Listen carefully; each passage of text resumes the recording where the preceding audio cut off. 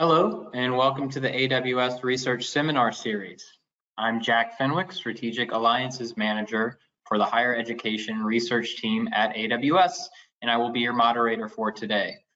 I am pleased to be joined today by Chris Kirsten from NVIDIA, as well as Umair Khalid and Dr. Steve Fu from AWS to discuss NVIDIA Flare on AWS, enabling privacy-preserving medical research using federated learning techniques. Chris is a technical marketing engineer at NVIDIA focused on artificial intelligence and distributed computing. He works on scaling machine and deep learning solutions to solve pressing problems in healthcare. Umair is a solutions architect at AWS focused on healthcare and life science product development in the AWS Industry Product Group. He is passionate about building frictionless experiences to simplify healthcare delivery. And last, but certainly not least, Dr. Steve Fu is a senior solutions architect at AWS. He earned his PhD in pharmaceutical science from the University of Mississippi and held a postdoctoral fellowship with the National Institutes of Health. Dr. Fu has more than 10 years of technology and biomedical research experience and is passionate about the impact cloud-based technology can have on the healthcare industry. Thank you all for joining and talking to us today about NVIDIA Flare, and I will now hand it over to Chris. Chris, the floor is yours.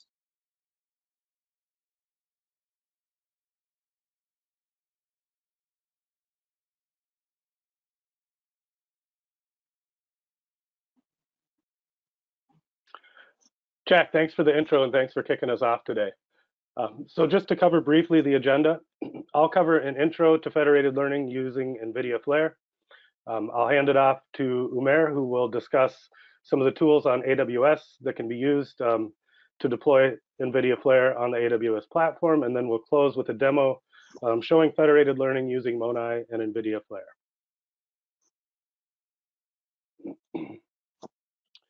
So for an intro to the platform, I'm going to give a brief overview of federated learning at a high level and cover some of the technical details of our implementation for federated learning, highlight some of the workflows that we've bundled with the platform, and highlight a few of the new features in Flare version 2.2 that help developers and data scientists move from prototypes and development to real-world deployment. And I'll also include a few resources that you can use to get started. Going into a little bit more detail, we'll talk about the high-level FL architecture, some of the tools, services, and deployments that allow you to move from POC to production. We'll talk a little bit about the Flare application structure and the simulator that developers can use to get started. And we'll also highlight some of the tools that we use to move from POC to secure distributed deployments and the way these can be used on AWS. So in general, building robust generalizable models is difficult, and this is due to a couple factors. One is the issue of data diversity. In the cases of situations where you're trying to build models to predict rare diseases, data scarcity is a big concern, and building out diverse data sets requires pulling in data sets from different institutions. And when you have this need of pulling in and building out large data sets, data privacy is a concern, especially in healthcare where we have concerns for patient privacy and data governance. So how do we improve this robustness? One option that has emerged is federated learning, where we can address this question of data diversity by building out data sets across different sites and enabling training without sharing any data among those sites. In this scenario, we build out models that are trained locally on individual sites and validated on local data with a central server used to aggregate the results of training on independent sites without sharing data to build a global model. If we look a little bit more in depth at how this takes place, we could have a number of participants who all sit on their own data sets, private data that can't be shared, but who can build a local model using compute resources and implement privacy-preserving algorithms. The results of this training is aggregated by a central server to build a global model, and this is often done in the case of deep learning by aggregating deltas to the model weights, for example, to build out a federated model. So NVIDIA has built an open source SDK that enables this federated learning platform. This has been open sourced under the Apache 2.0 license and enables distributed multi-party collaborative learning. And we like to point out that this isn't just for deep learning, but we've built a set of domain and framework agnostic tools that allow you to build workflows across different platforms like PyTorch, NumPy, TensorFlow, or MonAI. We also have a set of algorithms that allow you to adapt existing standalone machine learning and deep learning frameworks to a federated paradigm. This includes tools for building your federated learning workflows, as well as tools for managing a federation through provisioning and orchestration and monitoring. Alongside these tools, we offer algorithms that enable privacy preservation through things like homomorphic encryption and differential privacy. And we'll get into a little bit more detail about how these plug in to the Flare architecture. All of this is API driven, written in specification-based APIs so that these workflows can be customized to your needs. So this picture gives a high-level view of the Flare stack. At the base, we've implemented what we call the Federated Learning Application Runtime Environment, or Flare platform. This includes all the tools for communication, establishing identity and security and privacy among the participants in a federation. And on top of this, we have a set of commonly used APIs that enable federated learning workflows, like workflow controllers for the server and client executor APIs that can be used to implement your training tasks. On top of this, we provide reference implementation of different federation workflows like scatter and gather or cyclic weight transfer, as well as tools for global model evaluation and cross-site evaluation. We've also added tools that enable federated data science through things like XGBoost or distributed analytics. On top of that, we have a set of learning algorithms that are coming out of federated learning research. This started with a simple federated average workflow, and we've built on top of that to include things like federated optimization, federated proxy loss, where you can impose loss on client training results to prevent drift from a global model. On the left-hand side, you see the FL simulator. This is a tool that's used to allow developers in data science to develop locally federated models without the overhead of provisioning a secure distributed deployment. And on the right-hand side, we provide the set of tools that you'll see today that can be used on platforms like AWS to provision a secure distributed deployment. Looking at the high-level architecture, the key takeaway from this side is that all of these components are customizable and pluggable. All of this is API-driven and can be customized to meet your needs.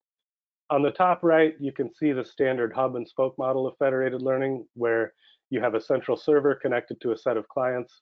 These are the entities that execute a federated learning workflow, with clients performing local training on local data without sharing data, and the server aggregating the results of that training to build a global model. You also see an admin tool that can be used to orchestrate the federated learning experiment, to submit jobs, to manage the state of the participants, and to perform the overall federated learning workflow. On the left is just a high-level picture of the system architecture. In this case, we have the ability to run multiple jobs on the server and client and use resource management to determine how those jobs are executed.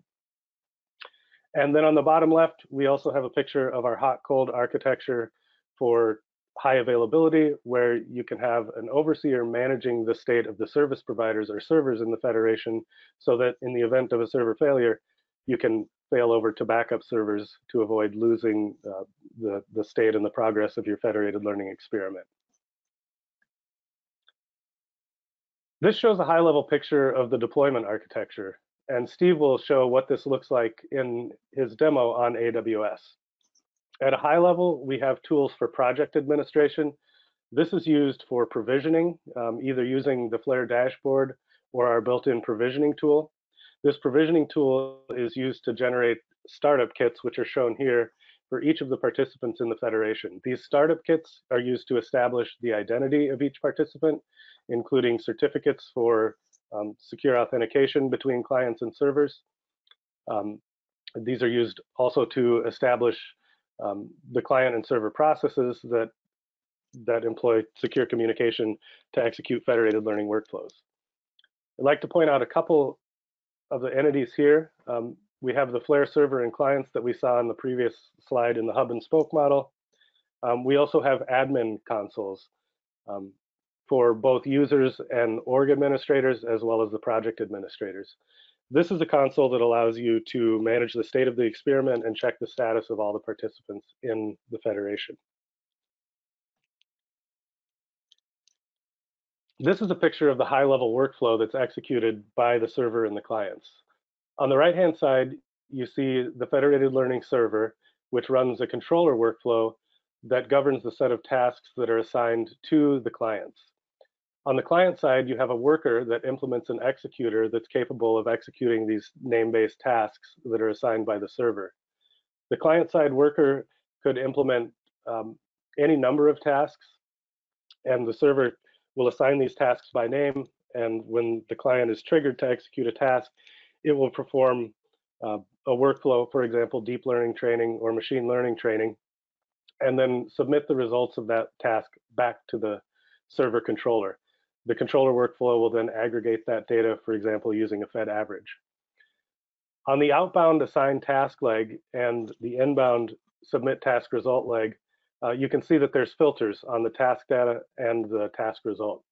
This is where we can plug in our tools for privacy preservation, like differential privacy and homomorphic encryption. And we'll talk a little bit more about how that is implemented by the clients in the federation on the next few slides. This is a picture of our high-level authorization framework. On the left-hand side, you see central authorization that's governed by the federated learning server. This is often imposed by the project admin and can define a set of global defaults that are used to govern the different roles and rights of the clients that are participating in the federation. For example, who is allowed to view the status of different organizations' clients, to check logs, to see the progress of individual clients' training.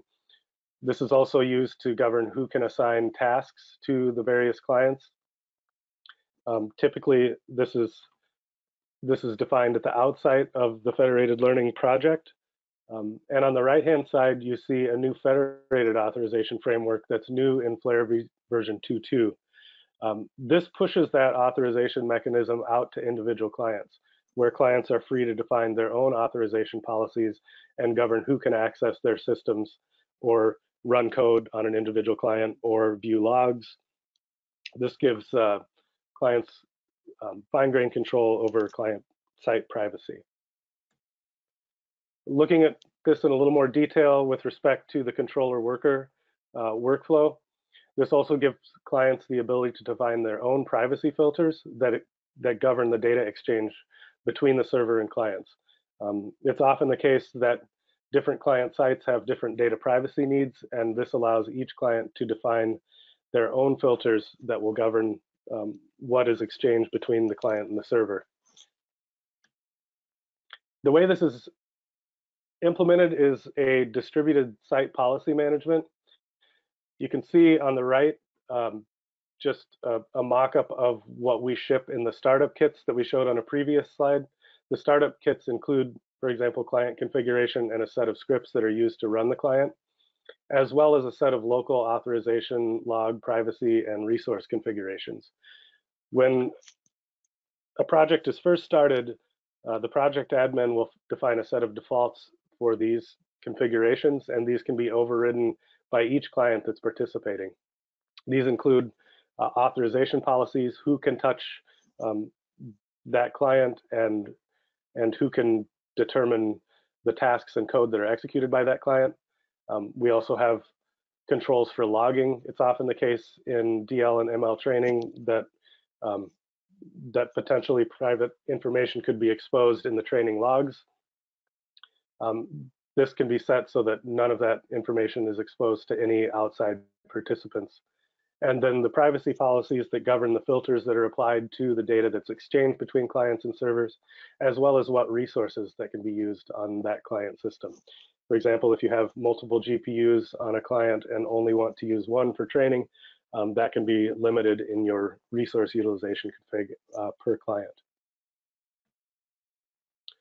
Just at a high level, some of these tools that are used to get started, most of these are bundled under our NVIDIA Flare CLI, the NV Flare CLI, and these include tools for research like the simulator and the POC mode, tools for previewing authorization policies for your client configurations, and then the set of tools that help you deploy for production. So this includes the Flare provisioner, the dashboard, and then a set of tools that can be used on the client systems to run pre-flight checks to make sure that you can establish connectivity between the federated clients and the server.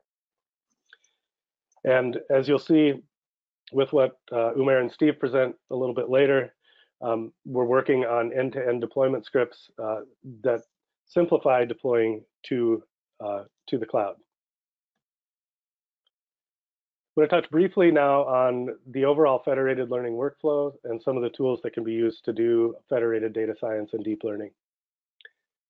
At a high level, with version 2.2, we focused on the end-to-end workflow. So moving from a developer or data scientist doing rapid development on a local workstation, for example, to the set of tools that are required for a streamlined deployment and operation of real distributed, secure, federated learning workflow. So to start, I'm just going to briefly introduce the simulator. This is a tool that can be run locally on any laptop or workstation by a developer to test an NVIDIA Flare application. So this includes the ability to run any number of connected server and clients with or without GPUs. This gives you flexibility to specify the number of clients and the number of threads on which to run. So for example, on a system with a limited set of resources, you have the ability to run a federated learning workflow serially and perform the aggregation over many rounds to test scalability of your federated application. A couple key benefits of this simulator are, one, the fact that it's API driven. You can run this simulator in a debugger like VS Code or PyCharm and insert breakpoints in your Flare application to debug and develop. But this same application structure, which we'll get into on the next few slides, is entirely portable between this simulator and a real world distributed deployment.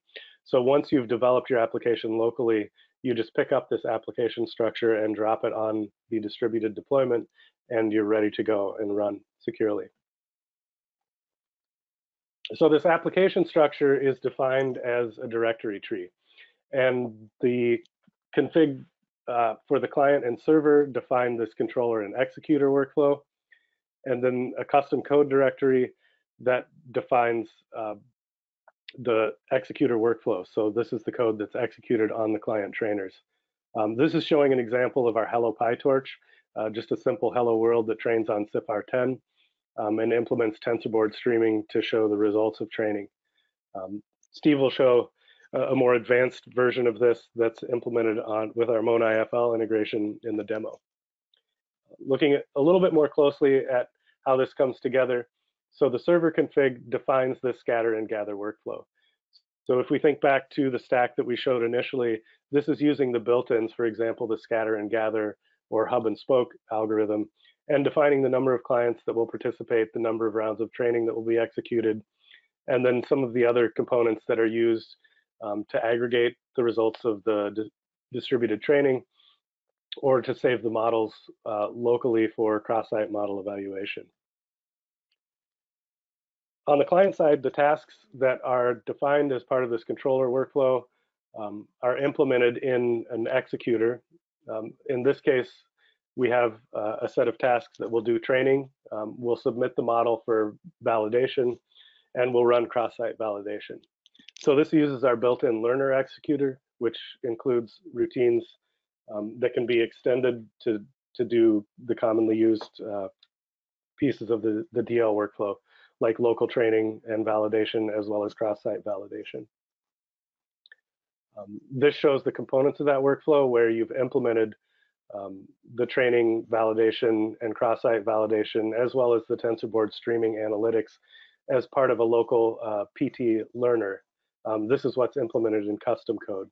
So you can extend these built-ins to train any model. In this case, we have a set of constants that are defined for saving the model and running cross-site validation, as well as a simple CNN that's used by this learner for training.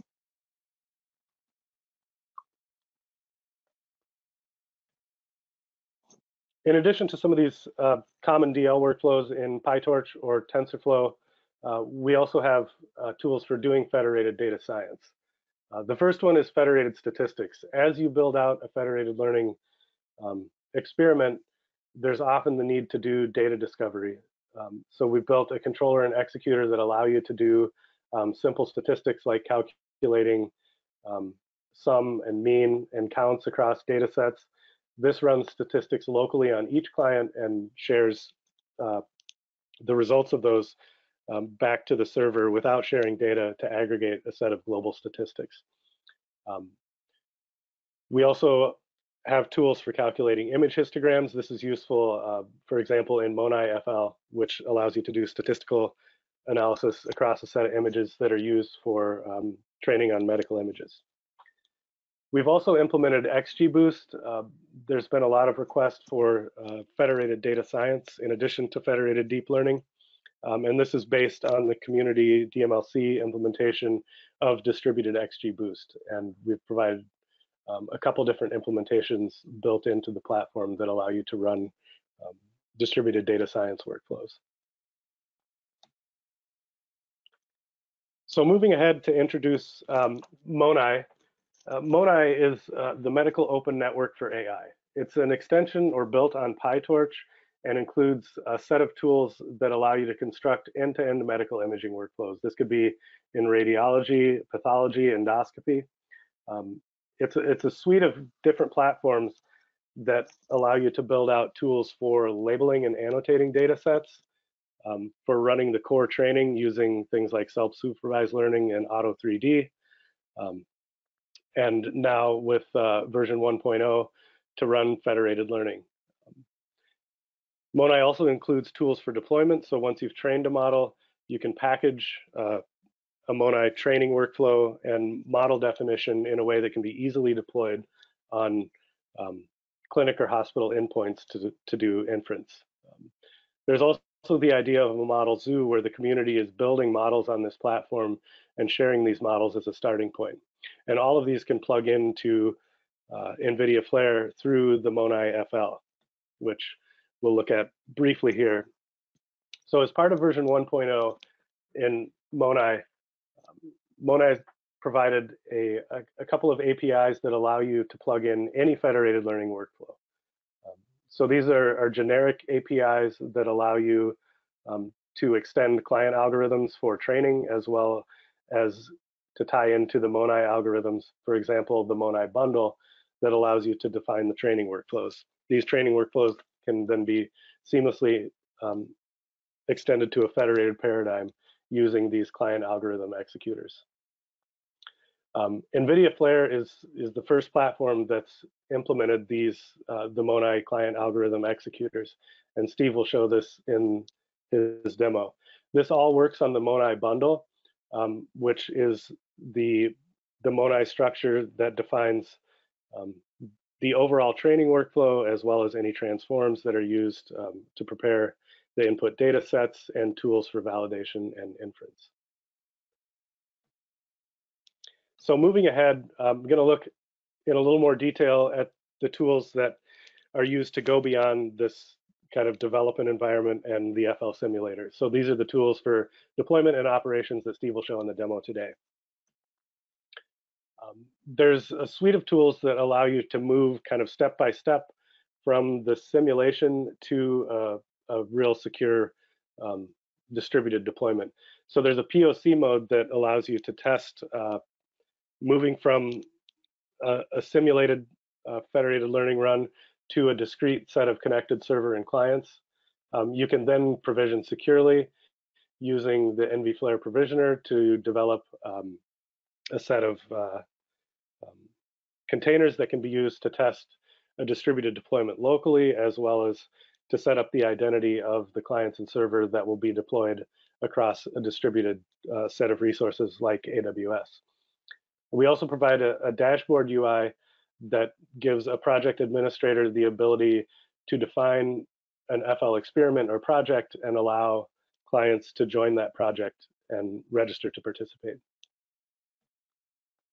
Looking a little more closely at the provisioner, this is an example of a project configuration where on the right-hand side, we see the set of participants. This includes an overseer for high availability, a set of servers, and a set of clients.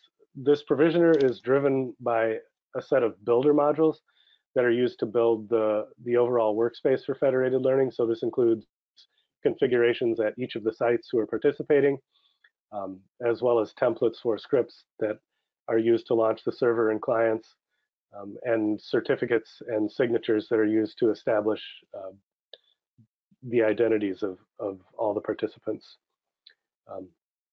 As you'll see in the demo, for establishing the server identity, we typically like to use a fully qualified domain name so that the clients and servers are able to access the server, but that's not required. You can also define, if you're using like local training on a network without DNS, you can use hostname and etc host entries to establish the connectivity.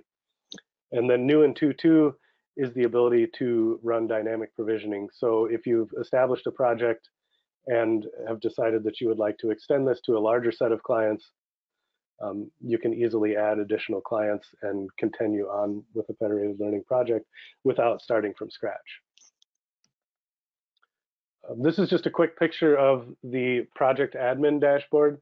This is a new tool with version 2.2 that allows a project admin to define the overall scope of the study and publish a web UI that can then be distributed to users, allowing them to register, define their organization configuration, as well as sites within that organization. This gives the admin the ability to approve or deny participation by those sites. And once the project is finalized with participants, this interface can be used to distribute all the console packages and training client packages to the organizations and sites who are participating. Just to touch a little bit more on security, which you'll see in Steve's deployment, which is a secure distributed deployment. There's pieces of the security picture which Flare can address, and elements which are outside of the federated learning security picture, which tools like AWS can be used to address. So like we covered on a previous slide, the aspects of federated learning that Flare touches are things like identity security, communication security, data privacy, and the ability to audit the progress of training. But outside the scope are things like physical security, firewall policies, and data management policies. And AWS provides a great set of tools that can be used to address some of these other security concerns. Okay, we're about halfway through. I'm just going to briefly highlight a few of these resources and then turn it over to Umair to introduce the AWS tools that can be used to enable this kind of deployment. So just to recap, some of the key capabilities of the platform are these built-in privacy preserving algorithms, training and evaluation workflows, management tools, and support for common frameworks through examples. And all of these are implemented on the Flare API, which allows you to take the reference implementation of these privacy preserving algorithms and training workflows and extend them to meet your needs. To recap what's new in 2.2, we have the new simulator, the ability to run distributed federated statistical analysis and machine learning workflows like XGBoost, and then the tools for secure distributed deployments, the Flare dashboard, the unified CLI for managing the study, and client-controlled privacy policies. This is just highlighting some of the work we've done to test these privacy preserving algorithms. I would encourage you to review this. We've got some blogs as well as some papers that cover the evaluation of these privacy preserving algorithms and how they perform, as well as examples that walk through this on the GitHub. One of these is the CIFAR 10 example. This compares multiple federated learning workflows with and without the security policies in place and assesses the performance of the models, comparing all of these to a centrally trained model. And a set of links to help you get started. And with that, I will hand off to Umair to discuss the AWS tools that enable this kind of a workflow. Awesome. Thank you, Chris, for that fantastic deep dive into Flare. Hi, everyone. This is Umair from AWS, and today I will be discussing how Flare can be deployed on the AWS platform. So, as we know, federated learning typically necessitates a server environment and number of clients. Chris, if you can potentially move to the next slide. Oh, there we go. Thanks. So let's look at this diagram. You can see that it depicts many of the building blocks found in a client and server context. Chris covered a lot of those in his presentation. I'm going to dive a little bit deep into these from an AWS context standpoint, kind of connect the dots on how these can be deployed on the AWS cloud. So starting with the left, you'll notice the Flare clients. The Flare clients receive instructions from the server. That's primarily one of the mechanisms for them to communicate. And then Chris mentioned the clients will have a set of privacy preserving algorithms, a local data set, which is usually contained in an Amazon S3 bucket. And this is a key distinction when it comes to cloud, where you can store a lot of data, training data on S3. And client is where all the local model training happens. gRPC message listeners are used to communicate with server instances. And now moving to the right-hand side of the diagram, you can see the Flare server. And the Flare server manages client orchestration and state. So there could be a number of clients that are connected to a single server, and the Flare server will be responsible for managing the orchestration of those. The server also provides privacy preserving algorithms and gRPC message broker for communicating with the client instances. So next, I want to cover the potential obstacles that you might run into as you start your cloud deployment journey with NVIDIA Flare. And these are some things that are potentially best practices that you should consider for any cloud deployment. So as you can see in the diagram, a typical federated learning environment will have a number of clients. They could be distributed in different regions of AWS. As you can see, you were using US East 1, US West 2 here. There could be also client instances which are on-premise or in other clouds as well. So the way we want to make sure that the federated learning is happening in a very efficient manner is to use infrastructure as code when it comes to deploying the client instances. This really helps you scale in a repeatable and efficient manner the client deployments. And Steve is gonna show you in the demo how this works. And of course, we have published some content here on the automated infrastructure automation scripts. On the model development side, we recommend you use DevOps pipeline for each client using the Flare SDK. Having a realistic configuration of the compute, networking, storage is important as you scale your model development and as new clients join the federation. So very critical for you to have that considered. And in the real world, not all clients running a single cloud platform, like I mentioned earlier. So you will need to kind of make sure that you take into account the limitations of on-prem deployments, along with potentially enabling cross-cloud integrations. And lastly, you want to make sure that you have adequate debugging, logging, and metric collection. This is basically table stakes for any cloud deployment. You would want to make sure that any troubleshooting that you need to do, you have the right set of tools available, especially in such a distributed system. These come in really handy when you're looking to make sure things are working properly. So next, I want to look at how we can architect Flare on AWS, and if we kind of break it into these different buckets. So we have networking, compute, storage, security, identity, and management and governance. And these are some of the building blocks of AWS, as you will be familiar with, but of course, I want to provide some additional context when it comes to how Flare will be deployed on these.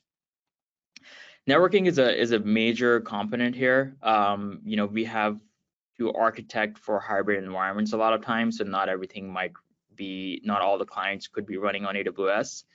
They could be running on-prem, like I mentioned, or they could be running in a different cloud platform as well. So in order for us to enable seamless communication, AWS offers services like AWS Transit Gateway that come in handy. Also, you would want to make sure that there's some data and network isolation happening, and that is usually done using AWS Virtual Private Cloud VPCs, which will allow you to segregate resources. Additionally, on the compute layer, of course, you would want to make sure that you select the right set of instances. We have GPU instances. We also have instances which are more general purpose. And in terms of the server can most likely perfectly run on a general purpose instance. But of course, when it comes to the training instances on the client side, we recommend that you use GPU accelerated instances. And additionally, we have a number of AMIs, Amazon Machine Images, that have been published, one from NVIDIA, and you can basically leverage that as part of your client deployment. So coming to the storage side, we of course will have a lot of data set, private data, right? That's one of the things that you will be using to train your models. And Amazon S3 is a service that can allow you to basically store a lot of this data and use it for training, right? And connect the Flare environment for training. So that's a handy feature. And of course, NVIDIA Flare will have some provisioning and configuration as well, and which can be stored on S3. And Chris mentioned, of course, there's a large set of security aspect of Flare. You want to make sure things are the data is not being shared across the different tenants or different clients as well. In order for you to have true privacy preserving, Amazon AWS offers security groups and network and firewall isolation, which allows you to make sure the traffic doesn't flow in another VPC or another client environment. And I covered this in the previous section. Of course, we have a lot of automation tools as well on AWS, like CDK, CloudFormation, that you can use to deploy automated client instances. And of course, as new clients potentially join the federation, you should be able to automate a lot of that as well using the same set of tools. And one last thing I want to cover is the logging aspect. We, of course, have a robust set of tools on AWS that you can leverage, such as CloudWatch logs that basically capture a lot of these logs. All right, so just the next thing I want to finally, I want to just kind of put all these concepts in play, and we'll jump into demo after this. Basically, this here is a illustrative hybrid federated learning environment using NVIDIA Flare on AWS. When I say hybrid, of course, means that we have an on-prem data center on top, which is not using AWS, but we have it part of the federation. We see these three institutions working together on model development. On-premise client, of course, the medical research facility in the middle, and a cancer research center at the bottom. The medical research center is also hosting the Flare server environment within their AWS account. but in a separate VPC. As you can see, there are two VPCs listed there. There's a server VPC and there's a medical research center VPC, which is where the client is and the model training is happening. The VPC segregation is really critical here when you are hosting a server and a client, because it will help AWS resources to be isolated from one another, and of course create that network boundary. Also, I want to just call out a couple things here. One key component is the AWS Transit Gateway. The AWS Transit Gateway connects your Amazon Virtual Private Clouds, VPCs, and on-prem networks through a central hub. And you can kind of see that in the center of the diagram there, where the Amazon AWS Transit Gateway is receiving traffic from the different VPCs. This connection simplifies your network and puts in an end context peering relationship. The Transit Gateway acts as a highly scalable cloud router, essentially. Each with new connection is made once, and the gRPC traffic flows through this AWS Transit Gateway. And the second thing, of course, I wanted to cover on this call out is the NVIDIA Flare clients running on AWS are using the NVIDIA GPU instances offered on the EC2 platform. So P4D, there are a number of NVIDIA GPU accelerated instances that you can leverage to accelerate model training. And each of these, of course, on the client side, you can see there's an S3 bucket, which is containing your private DICOM data in that case, or it could be any sensitive data that you would not want to be shared with the other members of the federation. That of course can be connected to the client instances within the VPC. All right, so let's move towards the demo. I just want to kind of we've been kind of talking about how all this comes together. So what Steve is gonna show you in a demo, of course, is the deployment of how a federated learning environment can be set up on AWS using some of the automation scripts that I was referring to earlier. And then also Steve is gonna discuss an example here using the Monai bundle, which is open source library that Chris mentioned earlier, and enabling how medical image AI research can be enabled using Flare in a federated learning paradigm. So with that, I'll hand it off to Steve for a quick demo of this.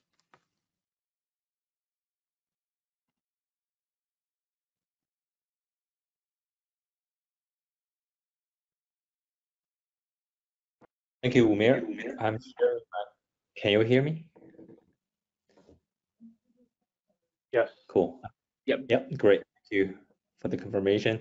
I'm sharing a use case using our the workshop we have already built and published.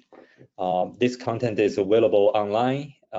You will find the link later on in the final deck slide.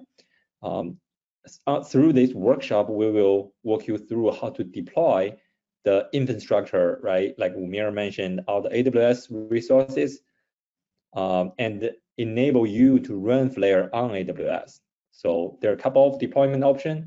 We will go through the simple one, which is the deploy everything in a single AWS account. You definitely have other options to deploy it. This deployment through CloudFormation template is an infrastructure as code approach. We'll create a network and the compute resource within the private subnet with in different virtual private cloud to give you the network isolation and protection. Deployment will take 10 minutes. We will fast forward from here. Now you can see the stack already created.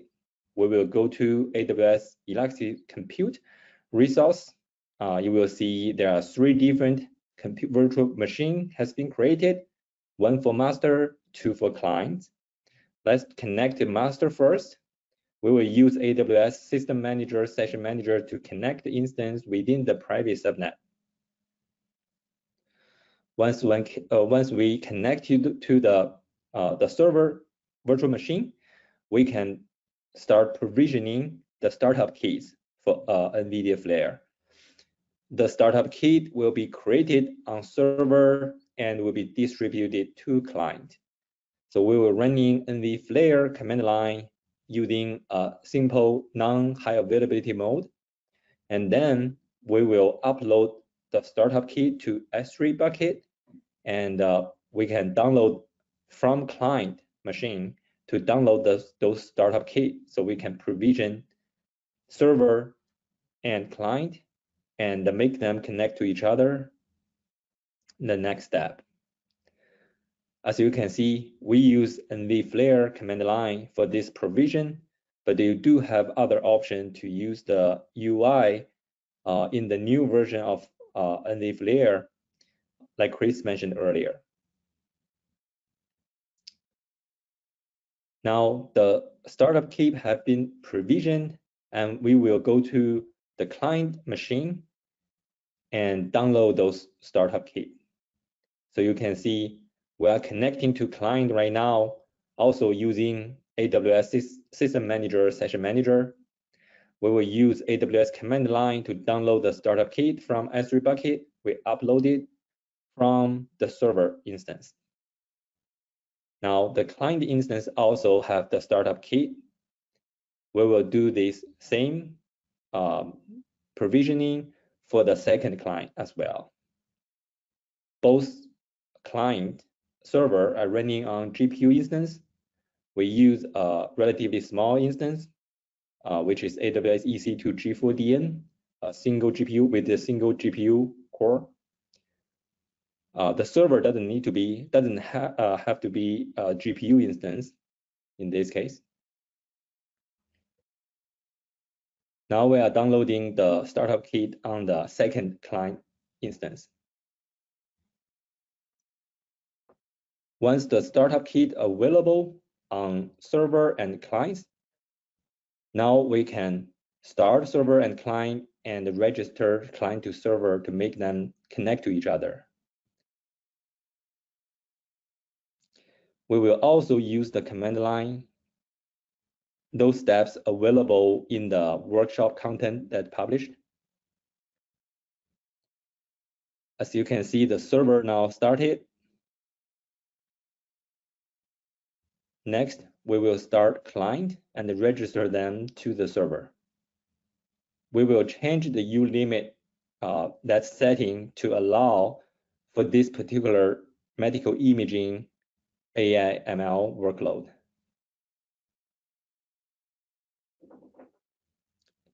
So now the first client already started and registered to the server. Next, we will start the second client using the same script.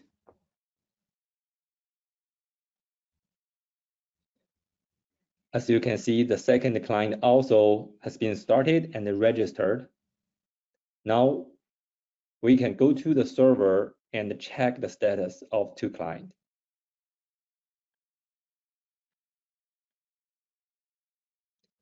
We will use NVIDIA Flare admin client to connect to the server and check status and also submit the job. Now we're connecting to the server using System Manager, Session Manager. This is a separate terminal, but for the same server instance. We will use NVIDIA Flare admin client command line tool. Start the admin client. Log in using the email address. And we can run the command line to like check status of server. We can see how many client has been registered. You can see there are two clients registered. Now it's confirmed the server and client are connecting to each other. We can prepare to submit a job. For this demo, we use Monai Flare integration. This is a new version of Monai. It's publicly available on the on this GitHub, NV Flare GitHub. So we will download the GitHub. all the content, the libraries, and dataset, and the step-by-step instruction available on the GitHub. We will follow the instruction. First, we need to download all the necessary library on the server side, and on the client instance, we will need to download the data and also install all the libraries. So now we download the Monai bundle component on the server side. So server side configuration already set up. Now let's set up the client. First, let's go to the first client.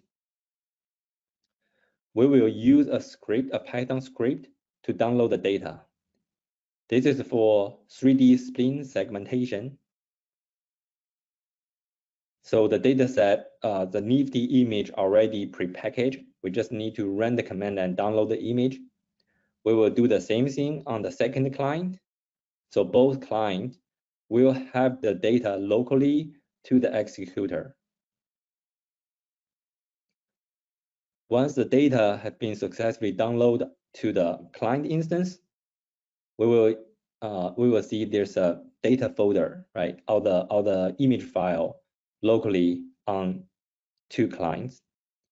Next, we will need to install all the libraries, including Flare, Monai, and many others, on both instances to let them be able to run the job.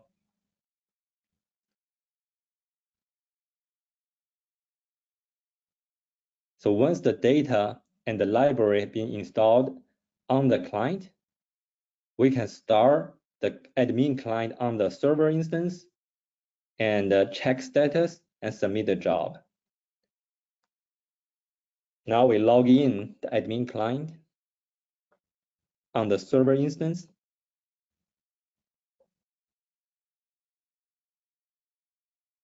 We first check status to make sure the client still registered to the server. There are two clients actively waiting for running job. And we list all the jobs. Right now, there's no job. And we will submit the job. The job configuration, the job already pre-configured, and we are using through the Monai bundle we downloaded early on. You can see the job submitted. When we leave the job, you can see this job in submitted status. And later on, it transited to running status. Once the job started running, you will be able to see all these logs on the server side and also on the client side, right? On the client side, you can see the job starting running. First, you need to load the data set from the local storage to the executor running on the client, right? So this is the first client, second client. And once the job starting running, I fast forwarded a little bit. You can see it's starting training the job. We should be able to check the job status, all the metrics, statistics using TensorBoard.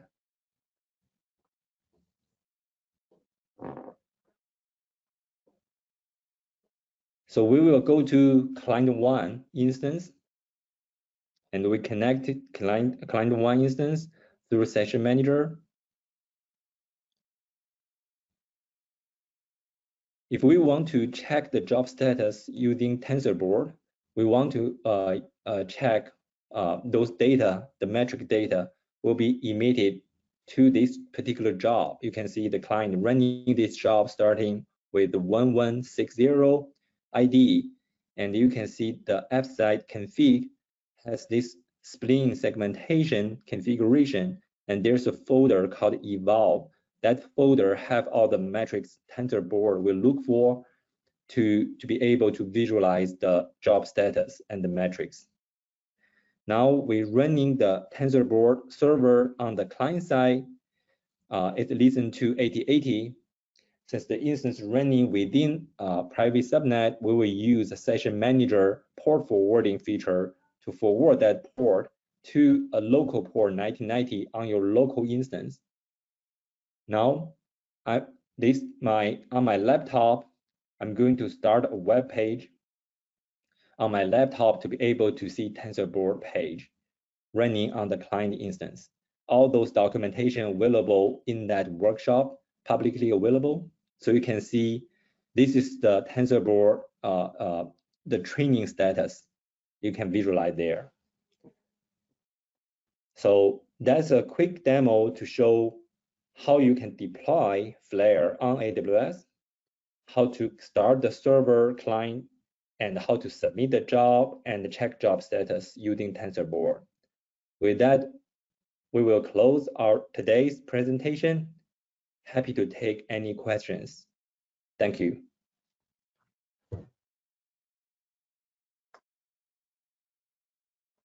Ready. Thank you so much, Chris, Umair, Steve, for sharing your time and expertise today, and with the presentations and the demo. We do have a couple of minutes left. If there's any questions from the audience, please place them in the questions queue in the GoToWebinar toolbar, and we will be happy to direct them and answer them. And if we don't have enough time today, then we will answer those questions as a follow-up. One question that I have for any of you is, are there any benchmarks that are used for federated learning?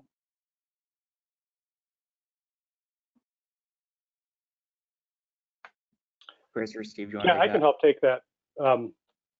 So we do have a set of examples in the NVIDIA Flare GitHub that walk through comparisons of the different federated learning algorithms to central training. So if you, for example, look at the CIFAR10 examples in the NVFlare GitHub, you'll see a comparison of a centrally trained model to a model trained using FedAverage, FedProx, FedOpt, some of the other federated algorithms that we publish as part of the platform. You can find that in a number of the different examples on the Flare GitHub. Fantastic. Thank you for that, Chris. We don't have any more questions that are coming in. We're just about at time. So I just want to thank all of you again, Chris, Umair, Dr. Fu, for sharing your time and expertise today. And I'd like to thank everyone who joined us today for participating. If you have questions about upcoming sessions or you wish to access recordings, you can follow the link you see on your screen there. It's also placed in the chat. You'll see on the previous slide there are some QR codes and a link for workshops, self-paced workshops for federated learning with NVIDIA Flare. Before you leave today, please take a minute to give us feedback on today's session. A short survey will pop up on the screen as we close out. We host these webinars for the research community, so any feedback you have is valuable and will help us continue to deliver content that the research community cares about. Thanks again for joining today. We look forward to seeing you soon.